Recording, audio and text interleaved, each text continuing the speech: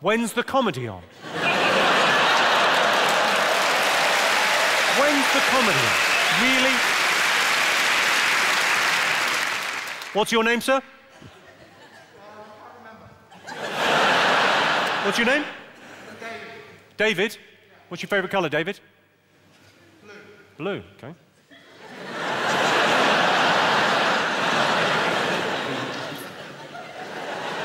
Seems like the fairest way to deal with you, David. There are so many things I could say. Number between 1 and 8, David. 6. 6.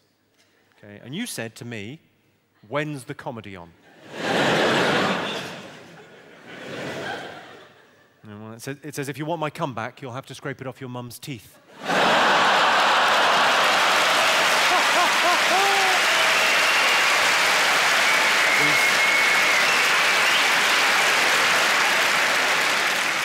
These things don't lie, David. These things don't lie. Nah, I'm kidding. She swallowed the lot. Wow.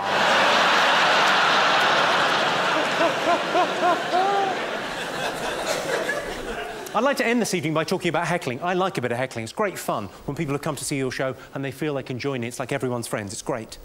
But when you start out in this business, oh, my God, it can be cruel.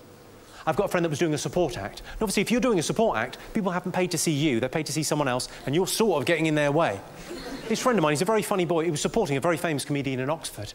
And someone from the back of the room, as he was halfway through his act, and he was struggling, fair enough, but he didn't need this. Halfway through his act, someone shouted, "You're ruining our evening." Fucking hell. That happens to me all the time. Happened a couple of weeks ago. A guy sitting where you're sitting there, sir, front and centre, his phone went off. Now, everyone's got a mobile phone. Someone's going to leave it on by mistake. It's not the end of the world. Just switch it off. Not a problem. He took the call. So there's me and 2,000 people going, what the fuck is this guy on? He totally confidently, he went, I'm at a comedy show. And then there was a pause and he went, not really. Not really. I'll leave you with this. It has been a pleasure talking to you, ladies and gentlemen. I'll leave you with this. This is the harshest heckle I've ever had to deal with. I was doing a gig in Edinburgh at Late and Live. It doesn't start till 1 o'clock in the morning, so they're all out of their minds on heroin and shortbread.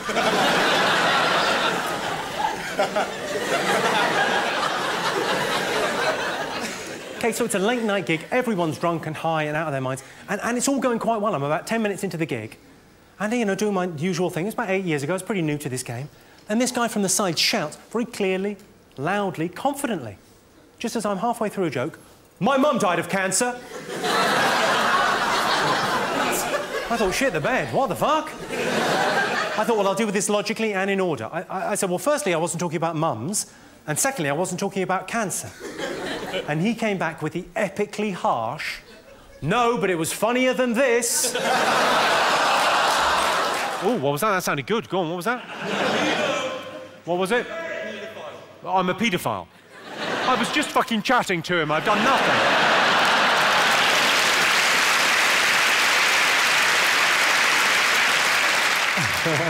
Any others? Yes.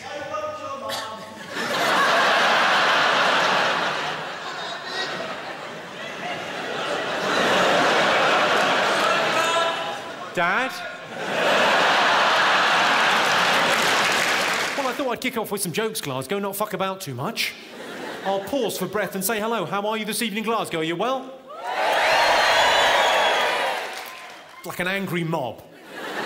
Well, I thought we'd kick off properly. We're in a beautiful room, the Armadillo in Glasgow, bloody marvellous. I thought we'd start things properly, yeah? Because everyone's dressed up, it's a Saturday night. Let's start things properly. Let's have a round of applause for the ladies. Let's have a round of applause for the ladies. Yeah, quite right, yeah. Actually, that's probably enough. Looking round, some of them have made no effort. You've not made an effort, have you? And so your comment there is I haven't made much of an effort. Well, there's some cameras and some fucking lights. I don't know what you had in mind. It's not like I come to your work and knock the sailors' cocks out your mouth, is it?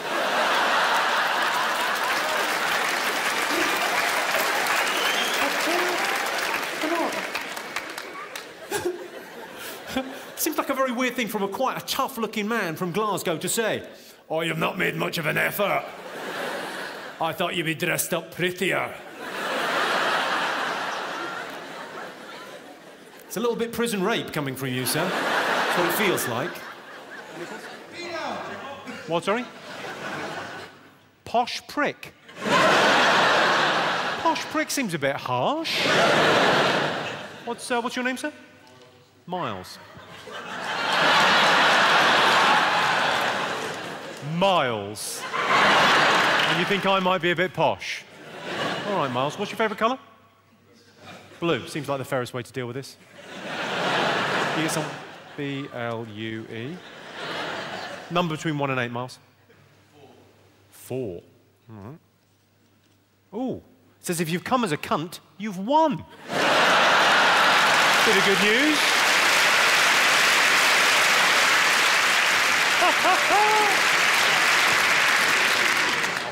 What is the worst gift you've ever got? Birthday, anniversary, Christmas, Valentine's. What is the worst piece of shit you ever got?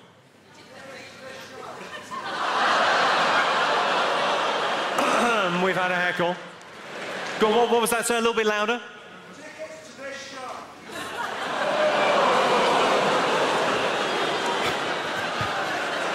No, what's fine. Sir, what's your name? What, sorry? Toby. Toby, do you mind me sharing with the group? Thank you very much indeed, Toby. That makes it much easier. Because there's a heckle. It's quite a good heckle, quite a funny heckle. But we have to do a heckle put down now. God. I would love if I could just let it go, but I can't. There are rules. But you don't mind me sharing with the group, so it makes it much easier. We can go old school. What, sorry? Stop stalling. Stop stalling. Don't panic, sir. I've got this. I'll have to put you on arsehole waiting.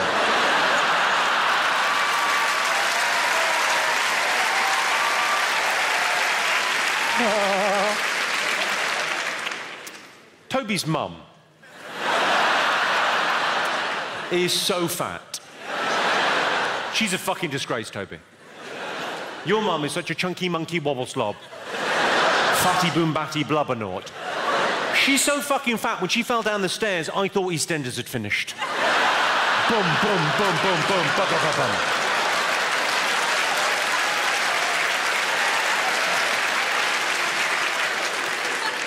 True story.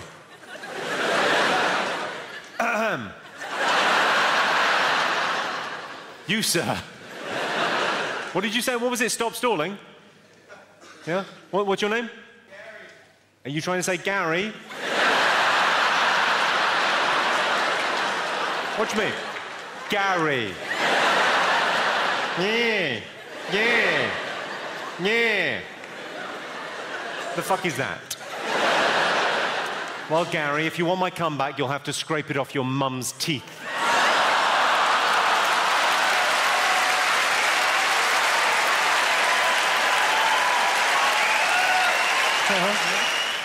What, sorry? I've got a big nose. I literally don't have a big nose. That's a weird hack. That's like an insult you've heard someone else use. And you've gone, that got a big fucking laugh. That's going to work best with a comic with a big nose. What's your name, sir? Thomas. What do you do, Thomas? You're a student. What are you studying? Mathematics? Are you at school, Thomas? I don't know if we should continue this any further, because it's starting to feel like grooming. Are you at school? Yeah, I'm at school. You got a big nose. I haven't. Any other heckles? Oh, what was that? That sounded good. Go on, what was that? What was it? I'm a paedophile. I was just fucking chatting to him. I've done nothing.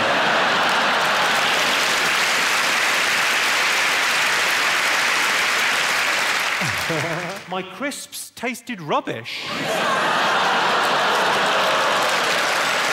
Oh. Oh, no, you didn't. Oh, no, you didn't.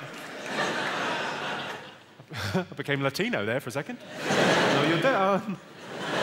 Yeah, I did. I had crisps. Did you see I had crisps? Jimmy Carr crisps. The good people at Walker's, for comic relief, they brought out a flavour of my crisps, and it was me and Al Murray and Frank Skinner and Stephen Fry. And then they made these crisps, and every packet they sold, they gave 5 pence to the starving people in Africa. And I said to them, why don't you just send them the fucking crisps?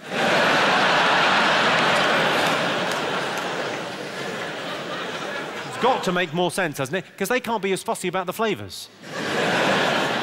If you're starving, you're fine, aren't you? Well, these are a bit... Nah, fair enough. I love swearing. I've always quite... Oh, you're all right, sorry, what was that? I missed a bit of chat. Hi. Sorry, it's not the telly. If you talk, I can hear.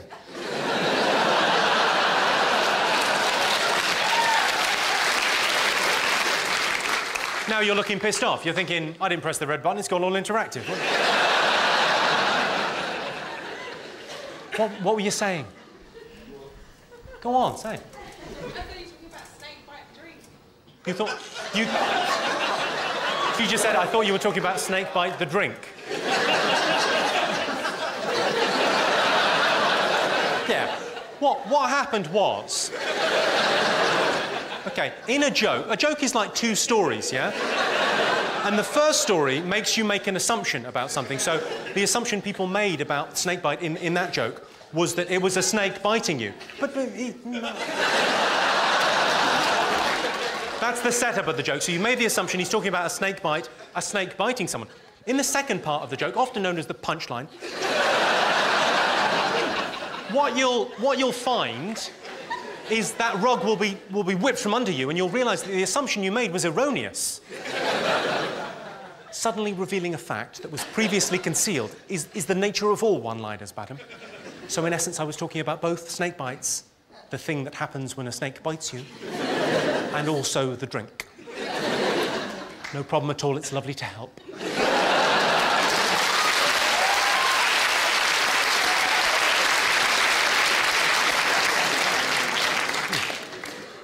It's nice to have you here this evening, because I think one of the charity gigs I did helped pay for the minibus that brought you here. So,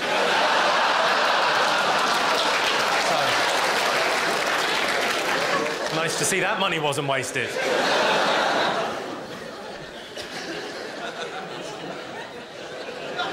Oh, bless her little heart. What are you making of the rest of the show? Or are you just enjoying the spangly things?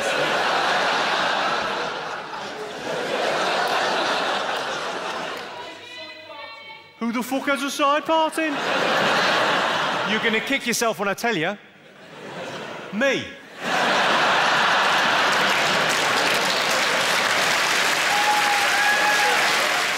Hello, I'm Jimmy Carr, and I'm announcing a new tour. It's called Jimmy Carr Laughs Funny. And if you like me, it's the kind of thing you like. And if you don't like me, then why are you watching this?